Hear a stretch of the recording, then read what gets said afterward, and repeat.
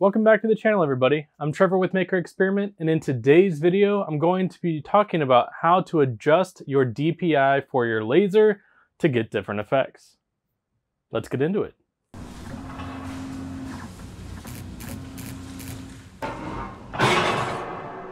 First, let's talk about what DPI is. DPI is the number of dots there are per inch of your design. So if it's 75 dots per inch, it's going to be 75 dots that make up each square inch of the design. Sometimes this DPI can also be referred to as your resolution when it comes to your machining, as well as when you are working in your graphics design file. A lot of things like photos are in the 300 DPI range, depending on what you're doing. Super intricate items are more than that, say 600 DPI. And something that's low resolution would be 75 DPI, 150 DPI, something like that. The lower the resolution, the less dots there are going to be, and therefore the more blank space or open space your design would have. So if you have a square block that is just black at 75 DPI, you'll start to see some gaps in your design. When you get up to 500, 600, 700 DPI, that design will be completely filled in and will look like it is seamless and a filled in box. Now, depending on your machine, you may have a different way of adjusting your DPI. Now for me, with the Epilog laser engraver that I have, all I have to do is adjust the resolution in the print dialog box. Now, there's an effect that occurs when you adjust your DPI. So adjusting your DPI will affect the time it takes to machine your design. The lower the DPI, the faster it's going to machine. The higher the DPI, the slower it's going to machine. Now, I made an example of this.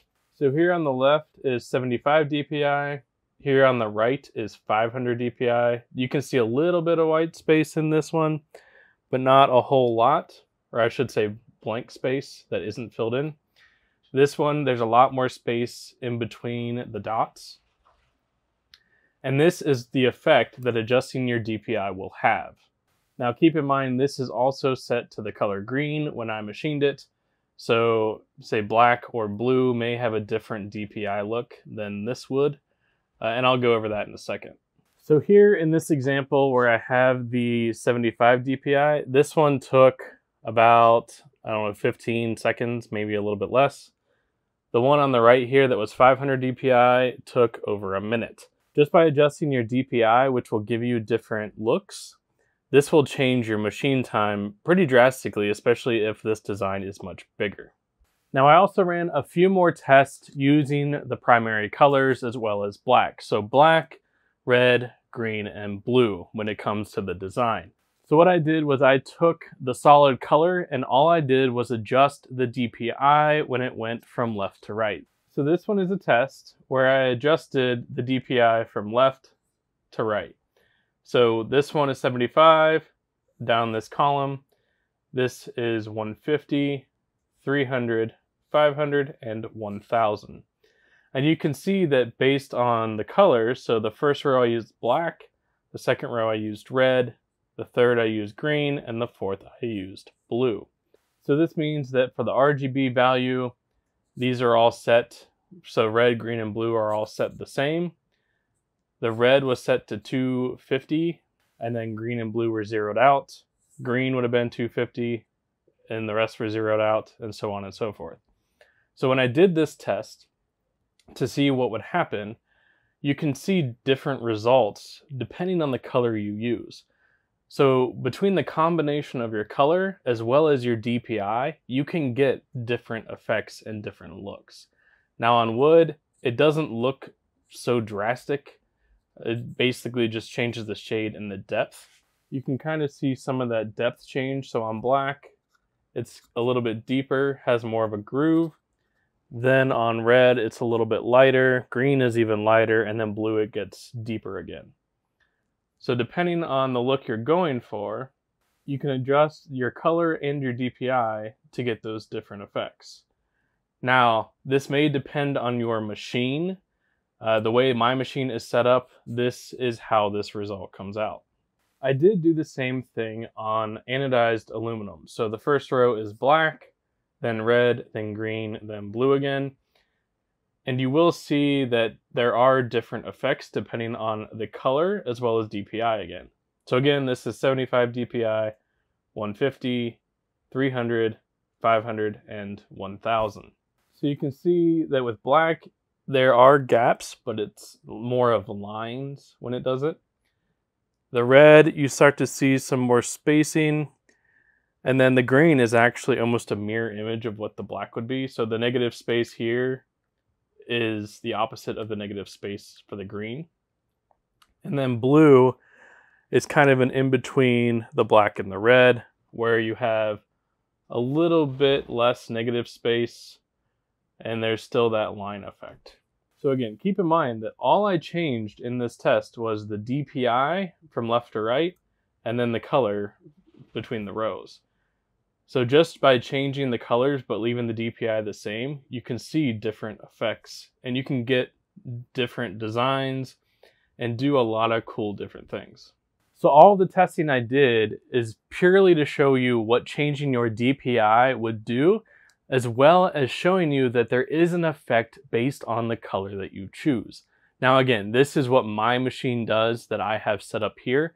Your machine may behave slightly differently. So I encourage you to do a similar test and see what happens.